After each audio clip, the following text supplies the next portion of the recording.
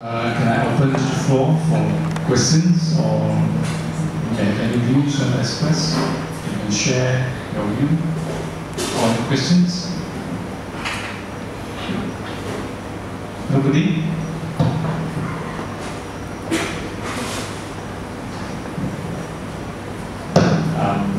The question here is, we understand the principles that drive good democracy based on Dharmic values. But if we see governments and leaders who do not have those values and we see injustices being done, what would be the Buddhist approach to respond to those kind of leadership, if you can call them leadership? Very good question. Right now, in my country, because the government claims to have Western democracy, they control parliament with majority, and they use all kinds of tricks to get votes, all kinds of false propaganda, and they also link with the former prime minister who's a crook. This honest man, very clever, ordered his sister running the country. In fact, I was one of those who challenged him when he was prime minister, and we chucked him out of the country in the Dharmic way, non-violent way. But I made a statement very clearly in the masses. I said, Western democracy, when we accept, we have to obey. But if Western democracy doesn't work in parliament, if they cheat people that use Dharmic principle, we have to go to the street and challenge them non-violently. And we would have done that. You know, hundreds of thousands of people come out against it. But unfortunately, the king did not trust his people. The king trusts his generals more. The king allowed the general to make a coup d'etat against the prime minister. So he had very good cause that he was chucked out by the military. So I think if you allow Dharmic principle, big demonstrations, non-violently, peacefully, I think that would be the right thing. And Gandhi did very similar thing. He challenged the British non-violently with truth. And the power of the people, that's the way they are doing that right now. You know, because they passed a new law of amnesty. So the former prime minister who got convicted for 2 years imprisonment, he can come back as a free person. And not only that, he took away a lot of public money, more than 50,000 million baht. We get all the money back. That's why people now, every province and Bangkok, half of Bangkok, and every university now, and I'm going to go back and join them tomorrow. I want to maintain that we must always remain non-violent. We must always remain truthful. We must not do even dirty words against the prime minister. We must not do anything anger. I think that for me that is applying a Dharmic principle against the unjust ruling. And give you a very small example in Burma. You know, I have been working with the Burmese for the last 15 years. And the monks have been talking to me. They say, Ajahn Sulak, you know, we have bad karma. That's why we deserve dictatorship. Since 1962. I said, we may all have bad karma, good karma, never mind. The Buddha said, the main thing is now, if we can restructure our consciousness to be powerful, we can change our habit, we can change way of thinking. And with Kalyana Mitra, group of people talking, working together, we can challenge the government. And the monk did that 8 years ago, what is known as the Southern Revolution. The monk came out the street, challenged dictatorship, and they recited Dharma Sutta. The Sutta said, a mother willing to sacrifice her life to protect her child. Let's do that for all descendants. The monk recited that in the party. shot, they were beaten, they were disrobed, and they keep on doing that. Now known as the suffering revolution. And I think this may be one factor, not the whole factor, that changed the government to become more democratic. So I think don't ignore the Buddhist elements, not only running the country, but challenging those who run the country in an undynamic way too.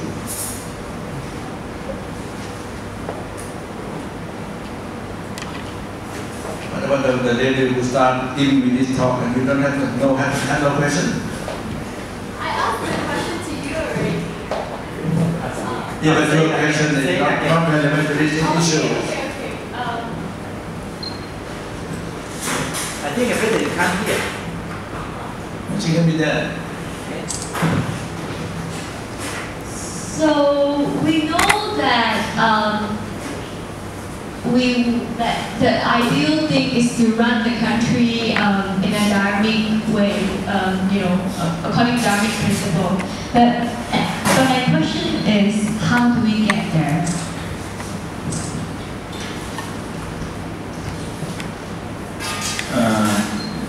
I tell you, what the Thai are doing is one example.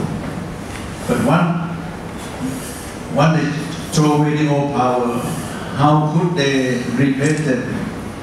If they want to replace them properly, I think they have to, in my opinion, they have to go the way I mentioned. Looking at the Sangha as a model, and do what Dharma, reconstruct your consciousness. These are a few elements which should be implemented, and then it will be possible. And for me, the Tibetans are doing that right now. Not perfect, but they are on the right track. And I hope sooner than later, the Tibetans will go back to Tibet. This year, the first year, the Tibetans are allowed to have the Dalai Lama's photograph openly. First time. And at the same time, the Communist Party themselves is now minority yet talking seriously to have dialogue with the Dalai Lama. And thirdly, the Chinese population, I don't know if you can correct me, feel that they have been cheated by the Communist Party. And they are now wanting truth more and more. And many of them have now also become Buddhist. But unfortunately, those Buddhists are still very much not engaged. You can help them in some way. The Buddhists in China become more engaged, non-violently. Perhaps we can have something local for the democracy in China. That man, who received the Nobel Peace Prize and he was not allowed to go there. He wrote a book which wrote a preface before he died, and he said, for the Tibetans to be free, the Chinese population has to be free too. And I'm pretty sure the Chinese will be free sooner or later, because the Chinese have been deep down to Taoism, Confucianism, Buddhism for at least 2,000 years. But then they have been ruled by feudalism, foreign rule, and from there on become Maoism, and now from Maoism they go straight into capitalism, consumerism. But the Chinese have wisdom. I think they will come to that. Am I right? Yeah. You experts say so. I might be right.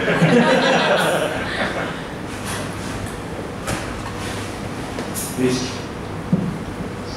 Thank you. Yeah, yes, friend from Japan. Thank you for the speech. I'm from Japan, and I have a question about non-democratic thing. It's like developed countries like US, Japan, and European countries. I think people are really tired of racing with the competitive capital market. So 1% wins and 99% will lose. So if you lose the market, it's kind of losers in that market. Then they're really tired of being competitive in that way. Then in Japan, I feel the same way. So I work for a normal company, so I just come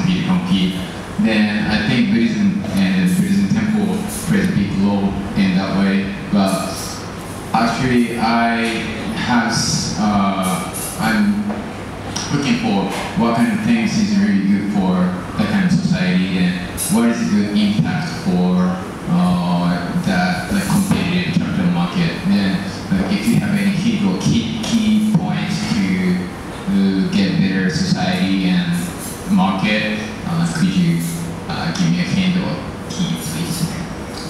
Your question is very, very important. Because you have to realize that the Western concept, which make the West feel superior to others, up to the so-called discovery of America, Europe was even inferior to Asia. Not only spiritual, technological, scientific. And scientific Europe, in fact, came mostly from the Arab world. But then when they felt they become more superior, due to two factors. Number one, the Newtonian physics.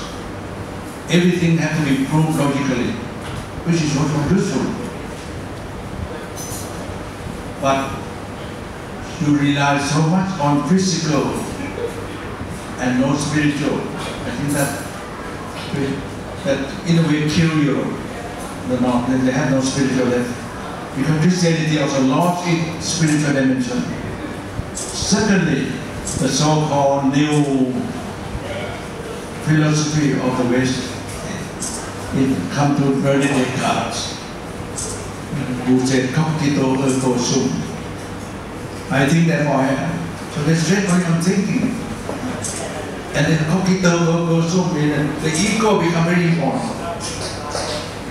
And competition has become important. And I have to overcome you, all of you, not a human being, even more sentient being. That's why Industrial Revolution, wonderful for England, but not for the English, for the top industrial. And they destroy all the environment in England. That's why they have to go out to India to get resources. They have to go to China to have market, and they use the gunboats. I think this comes in now. A lot of people now realizing that. And particularly that these 2 or 3 decades, people feel that spiritual has to come. That's why Buddhism is now becoming very popular in the West. But those popular Buddhism, again, is not getting engaged. But now, in the West, perhaps more than we are here, the young people are now meditating. In Berkeley, where Alan Senuke came, he's sitting here. Small city, 200,000 people. There's 60 meditation centers, Buddhist meditation centers, not to mention Taoist and yoga and so on. And people go to meditate every day, Sunday full. And we are trying to make them that meditation alone not sufficient. It had to be Samma meditation, right meditation, care for the poor. And luckily now, even mainstream university allow their students to have meditation and allow their students to come to meet the poor. At our meeting, there were 2 prisoners from prison. You see, and what they learn from the poor, the West officer want to teach others. Now want to learn, and what you learn from the poor, you see that the poor also have spiritual impact. They also have non-violence. They have, I think, political change. And I think that's tremendous. And now, Obama doesn't work anymore in America. You know, the Wall Street challenging. So I think the present structure will fall. And I think if we have something more spiritual, I think America could be a lovely republic with a small R, not capital R. And it will not to be empire anymore. And that would also help. So the Chinese also want to be empire like the American. And if they do that, they will fail. Like the Japanese want to be empire before that. Second World War. I think that imperial power linking back to the Cartesian concept, Newtonian concept is out of date. I think we have to go beyond that. And I think the young people in the West are doing that. And I think in this sense, we should also link with those people in the West. They should learn from us, we should learn from them. The young should learn from each other. Spiritual, you don't have to be religious. You don't even have to be Buddhist. The Dalai Lama says his religion is compassion. Loving care. One, you care more for others. And to come back to my point, you restructure yourself, no longer self-centered. Regard others more important, and ultimately, to see the truth is more important. I think we will move to that way. And that's the only way to save the world. And I think the world will be saved by the younger generation. And by that time, you will come and teach me, I will become young again. Thank you very much. Satisfied answer? Go ahead, sir. There's some.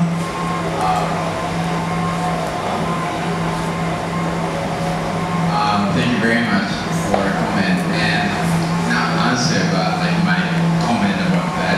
I went to San Francisco and West Coast in the US, then I went to the Zen Center, so many Zen centers, then I was very surprised that so many people meditate in Zazen way. Then all the people are Western people, then like I couldn't believe that because Japanese people seldom to meditate like every day. And there's so many like trends in West Coast, that's where I go. Plus, I heard Stanford University opened a course of mindfulness with Dalai Lama, I think. Then I think it's a good trend for to rethink about the mindful thing in spiritualism. So I really appreciate it, and I really moved by that. Plus, at the same time, people pursue the convenience because as you use like camera and iPhones or like mobile phones, they use it. So without technology, we can think this world. So I think technology is really essential for us. But at the same time, spiritualism and like mindfulness is really important at the same time. So we should pursue like simultaneously, so we do not have to think about only profit or only too much convenient, but as you said, spiritual mindfulness is to be rethought by everybody. That's what I thought. Thank you very much. Yes. Last question? Any more questions? If there's none, I have one here. I remember, I think a few years ago, when Thailand restructured their constitutions, there's some debate whether they have to make the king must be a Buddhist. So I think this is, my question is, what is the Buddhist stance on the separation of church and state, separation of religion and state? What is your view on this, and what do you think the Buddhas should look at these issues? Very good question. This is not from the Buddha, but it comes from Ashoka period. When Ashoka embraced teaching the Buddha, and he feared to run the country, it should be like a chariot. Need at least 2 wheels for the chariot to move. So the emperor or the king is in charge of Anatara, the wheel of power. But the wheel of power alone will not move the chariot properly. So you need the Sangha, the Dhammachakra, the wheel of righteousness. And I think this has been implemented by a lot of Buddhist monarchies in Southeast Asia, Siam, Burma. If the Sangha becomes strong, they will become a voice of conscience to remind the king.